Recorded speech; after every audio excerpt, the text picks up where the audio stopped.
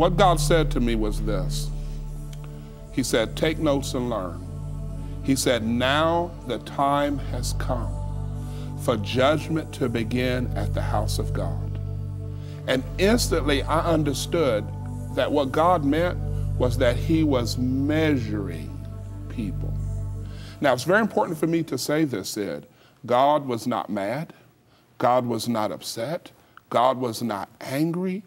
God, his heart was full of love, but yet I had this incredible sense of his absolute holiness and righteousness, and he wanted me to understand his standard, as it were, of judgment.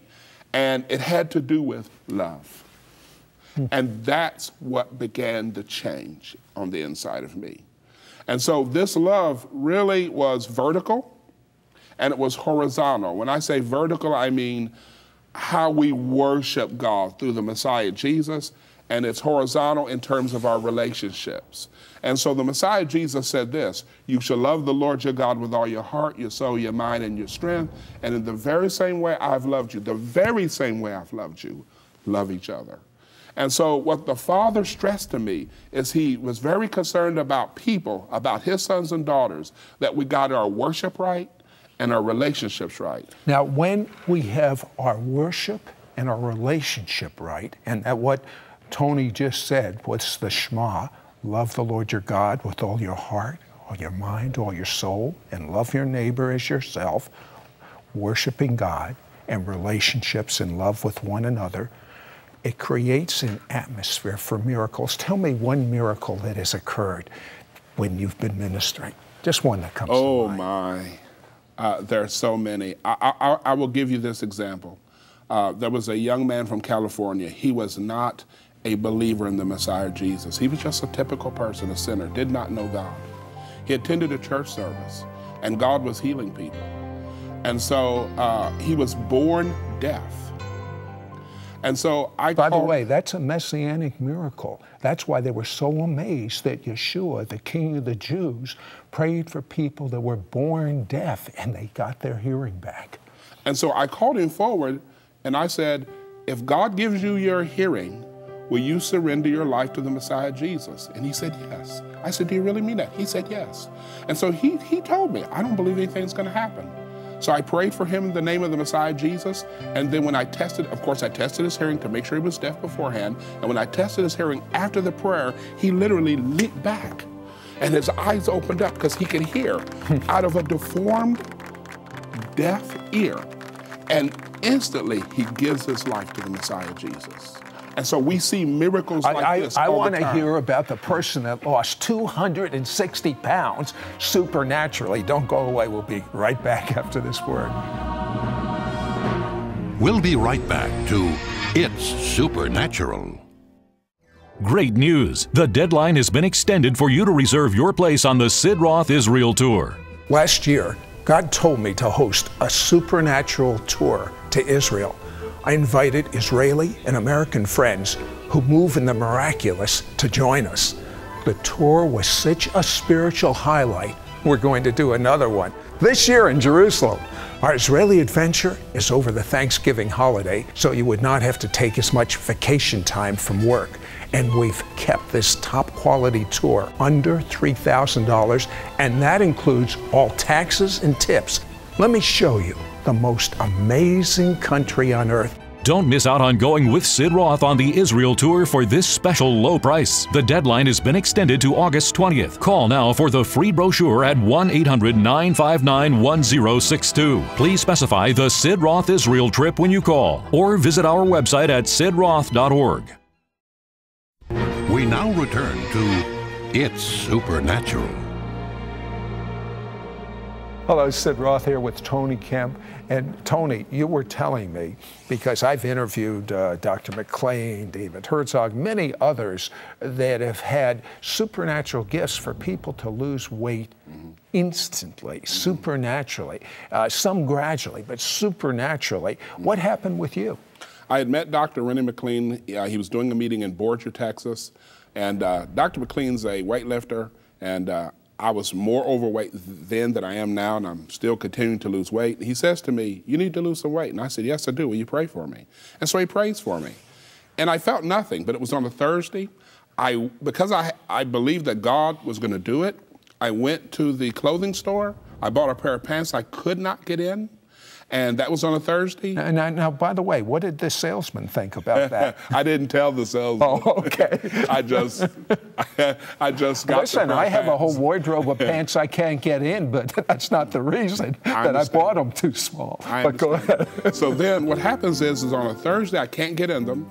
On Friday, I can get in them a little bit. On Saturday, a little bit more. On Sunday morning, they fit perfectly. I preached in them.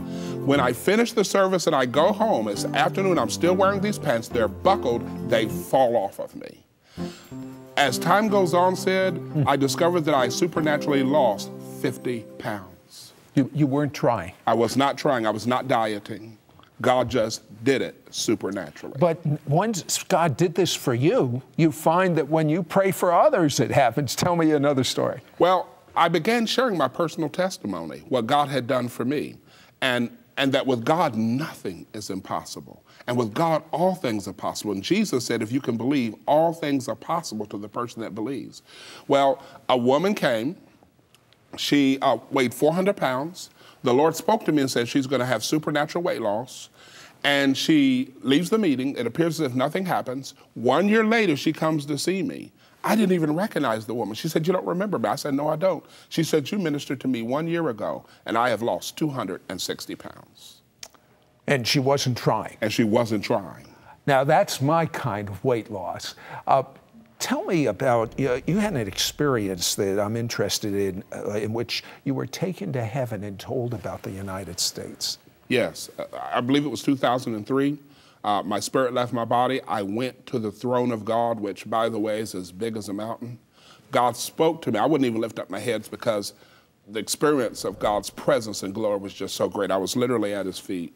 And he said, pray for the United States. And essentially, this is the truth.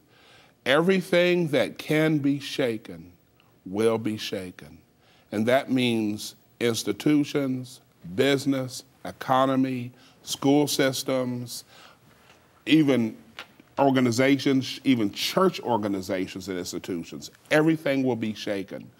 And what God wants to do, God's not mad, God's not upset, God loves people, but God knows that people are spiritually asleep. And so God wants to use the shaking to wake people up to seek the Messiah Jesus, and the church to surrender to the Messiah Jesus so we can do what he wants, which is to bring people to Jesus. What would you say if I forced you to? What is the major key that you have learned to worship?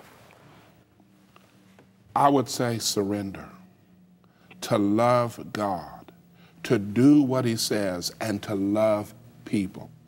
And the best way for people to do that is to soak in the supernatural, to see what's possible. But you know, when I see you, I see a man that enjoys God. Yes. Well, one of the things God did talk to me about was he talked to me about Hebrews 6, where it talked about Enoch walk with God. And it says, Enoch pleased God. And if a person goes to the original language, here's what they will discover. That word pleased means that Enoch enjoyed God and he was enjoyed by God.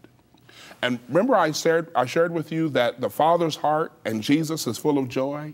What gives the Father joy? What gives Jesus joy is my obedience to him, my love for him, and my love for people.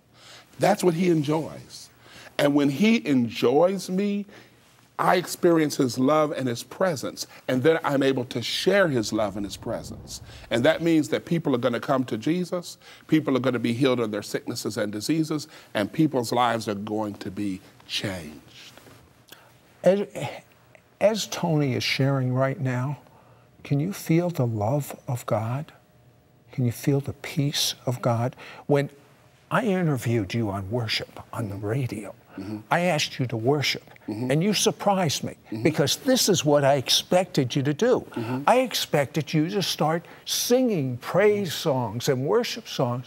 Instead, he just nonstop started telling me how much he loved God, started telling God how much he loved God, and quoted scriptures. That was what your idea of worship was. But the presence of God got so thick when you did that. But you weren't doing it for that purpose. You were doing that because you enjoy God. Right, and he enjoys me when I just love him and obey him. The heart of the Father is to have intimacy with his sons and daughters. And that can happen to any person who says, Jesus, you're my Messiah, you're my Lord, you're my Savior, I want to be with you. The Father wants to be with his sons and daughters, and it gives him great, great delight when we're with him through the Messiah Jesus. Very quickly, tell me about the supernatural rain. Very quickly. Okay. 1 minute. Okay. There was a woman who loved Jesus. She was a farmer, no husband, no son. There was a drought in her area. She asked me to come out and do home meetings, which I did. One time she said to me, she said, we don't have any rain here, will you pray for rain? And so we just simply asked the Father in the name of his son Jesus to grant rain. And it began to rain on her property only. She lived in a small town next to a lot of farmers. The neighbors began to say, why does it rain on your property and not on ours? What will God do for those that enjoy his presence? Do you know what? When you enjoy God's presence, you bless God. And you will walk in so much favor.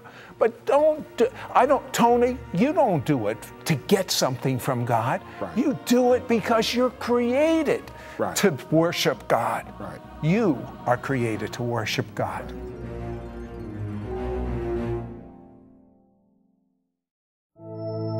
Are you frustrated that you are not seeing in your life the kind of miracles, signs, and wonders you've read about in the Bible? Are you desperate for the supernatural of God in your life? Are you tired of praying and never seeing results? Tony Kemp wants to impart to you the keys to unlock an open heaven where miracles, healing, and answers to prayers are commonplace. Call now and receive Tony Kemp's 3-part audio CD teaching series, Worship, Bringing Heaven to Earth. Yours for a donation of $26. Shipping and handling is included. Ask for offer number 1297. Through this easy-to-follow, biblically based audio CD series, you'll learn how to worship God in a new, powerful way so that God will send you angels of provision, impart revelation for every area of your life, transport you to a supernatural place where your every need is met, open up the windows of heaven, and so much more. You'll learn that worship is the key to bring the hand of God out of heaven to earth, and Tony will even pray for you to be brought into the sound and glory of God.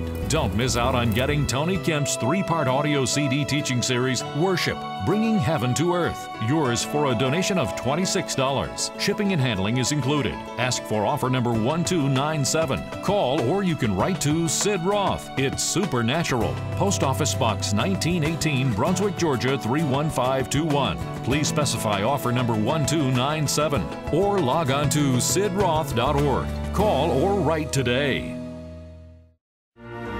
Next week on It's Supernatural, my guest prayed for someone born with no eyes, and witnesses saw the eyeballs materialize.